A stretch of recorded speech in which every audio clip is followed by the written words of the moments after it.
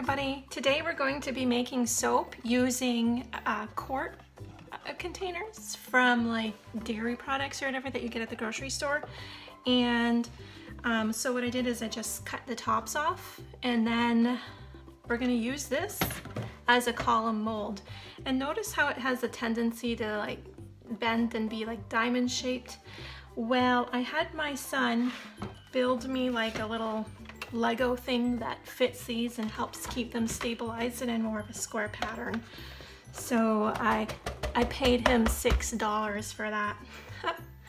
So the next thing that I have here, what we're going to be using for the screen lift or pull through design, are these little acrylic things, and they're attached on the side with nets or whatever those things are called. But anyway, this is from wildplantanica.com, and they sell a lot of these designs, and this one was made, Chess made this to fit right inside these quart containers, which I thought was a brilliant idea because it's, you know, it's a standard size and anybody can, most people have access to this size container. So even if you don't do dairy, I'm sure you could just, there's other products out there. And if you buy it and you want to use it right away, just dump it in a quart jar, stick it in your fridge, and then wash out your container and you can use it if you're in a rush. So I have a couple of these. She also makes round ones for like the column PVC piping molds. But what I like about these is they attach right on the side. She made a little extra hole to attach them so that it's not going to mess with the overall design or mess it up symmetrically. Like this one here, I could attach it in the center, and you certainly could, but she made this like little extra hole where this threaded rod fits right in, and then secured it with the nuts, I think that's what they're called. So anyway, and then we're gonna be pouring our soap in here, which we'll get to in a minute, and then pulling up for our design. I'm going to adapt these lids because I'm going to be using these bottles to pour my soap, and I'm looking for a little more control because my mold is a little bit deeper, and I want to have a little bit more control on where my soap falls in the mold. So I cut these pipettes, and I'm just going to use some electrical tape to tape them on and try that. Now, I've never tried this method before. This is a little trick that I saw from a YouTube video, I believe from Turmeric. So let me try this.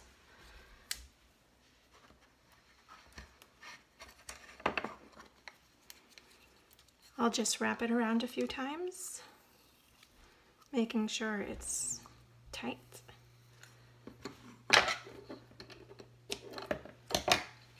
There, so that looks like that'll be good. I'll do that for my other three because I'm going to be using 4 different colors. All my lids are done, and now I'm going to use another trick that I also found from Turmeric, from one of her YouTube videos, and I thought this was absolutely brilliant. We're going to line these, like some people use like bottle bags for babies that you'd put in a bottle, but I have these like little air bubbles that you use for packaging, and I'm just going to cut the tops off, and then I'm going to use this plastic bag as my liner. So there's the first one.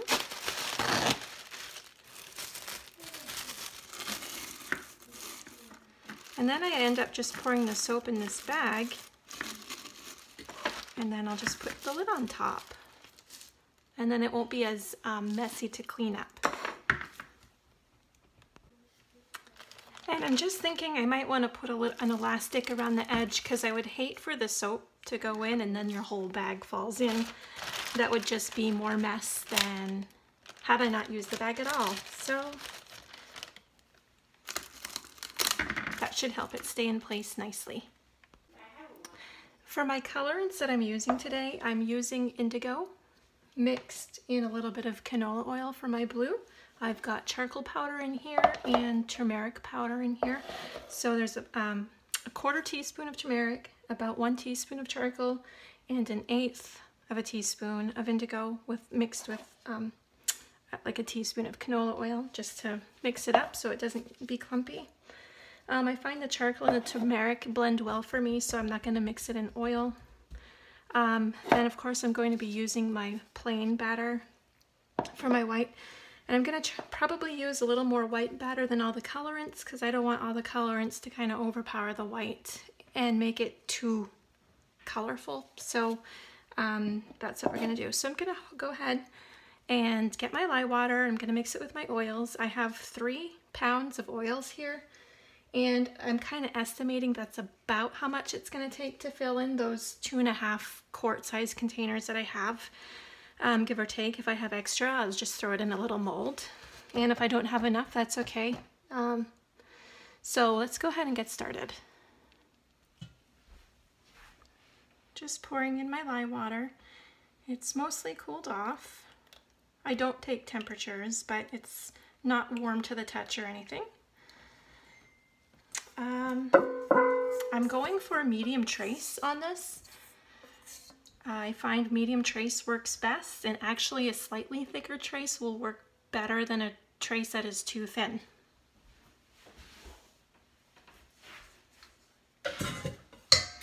I'm also going to be adding 2 ounces of peppermint essential oil.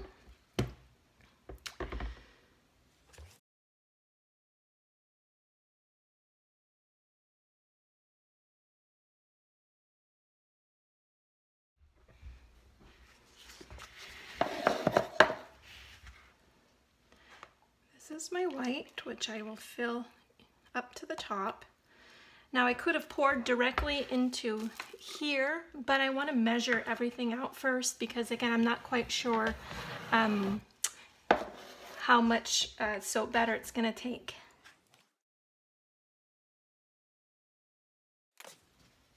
Okay, so I have 1 full plain, and then these are all filled up about 2/3 of the way. I'm just going to go ahead and mix in the colorants as best I can, trying to avoid clumps.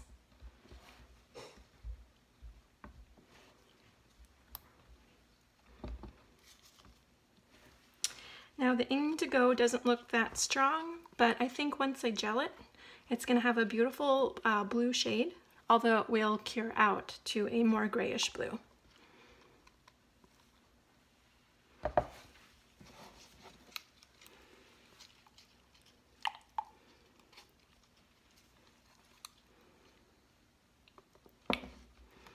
And I'm using turmeric here, and although it's a peachy color now, I've found that usually when I gel it, it turns into a nice yellow.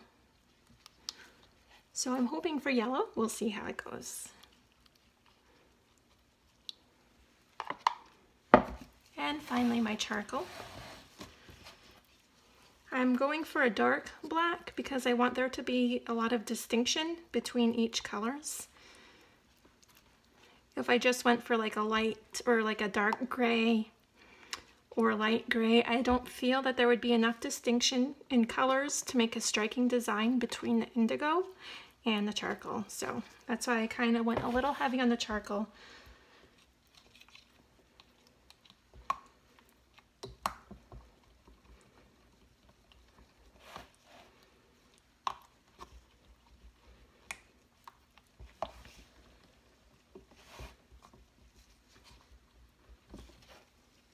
Okay, that looks like the colors are all mixed pretty nice. And now I'm going to transfer to my squeeze bottles.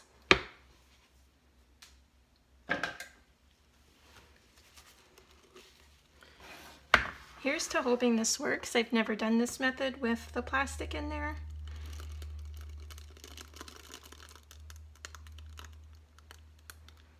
And I'm really glad that I put on that rubber band.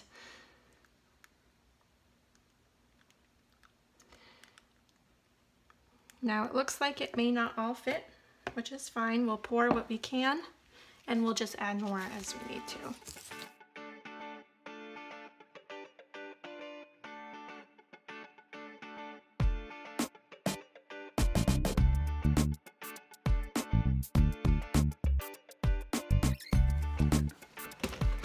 So hopefully it'll work out well. See if you can see that. And just be careful not to poke your eyes on here. I'm gonna try to keep that in mind while I work. And I'm gonna do one. Let's start with this one where you can see. I wanna start with a taller one.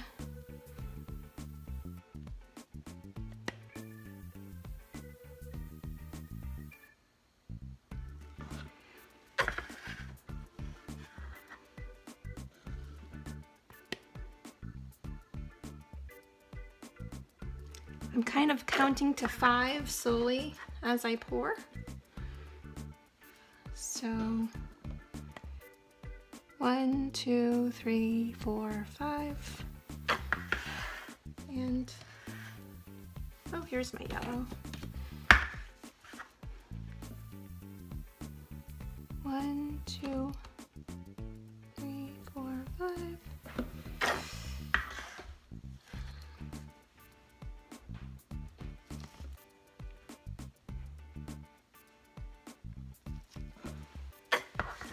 I'm actually going to alternate the white more.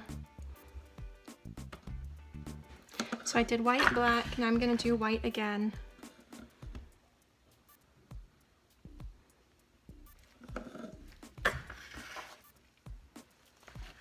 And I'll go ahead and do the indigo. Oop.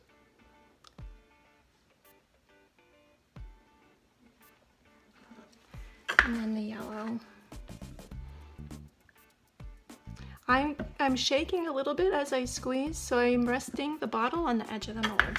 That actually does help me. So I'm going white, black, white, indigo, yellow, white, black, white. That's the pattern.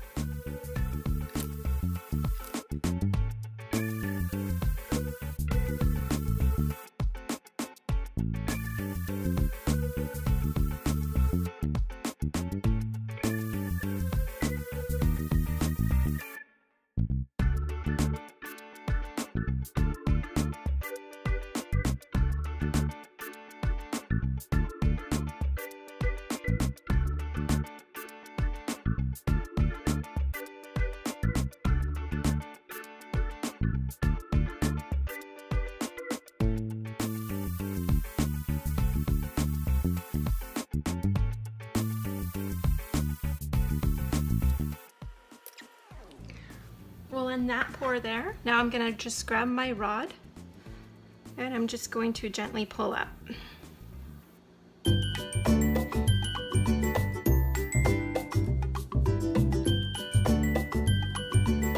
I'm pulling up slowly because I want to make sure the pattern has a nice chance to just slowly go through the cracks and the holes. Here it comes.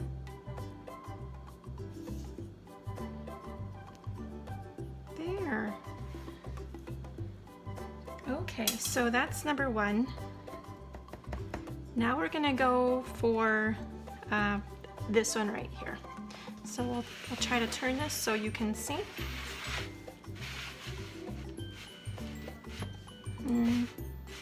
Hopefully.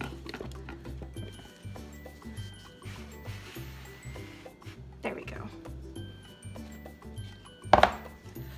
I'm just gonna cheat a little because there's a little bit of like space on the bottom where the mold, the thickness of the mold is where there won't be a pattern really. So instead of using my preciseness, I'm just gonna pour a little bit on the base there. There we go.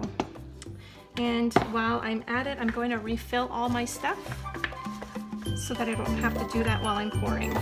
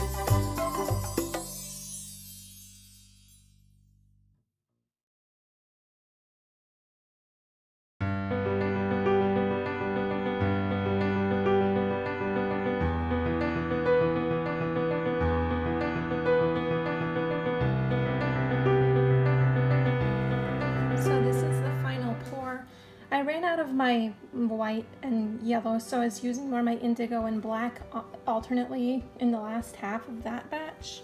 And then we have this one. So I'm going to wrap it up, or with a towel, just put like a towel over it and try to let it get heated up and gel it.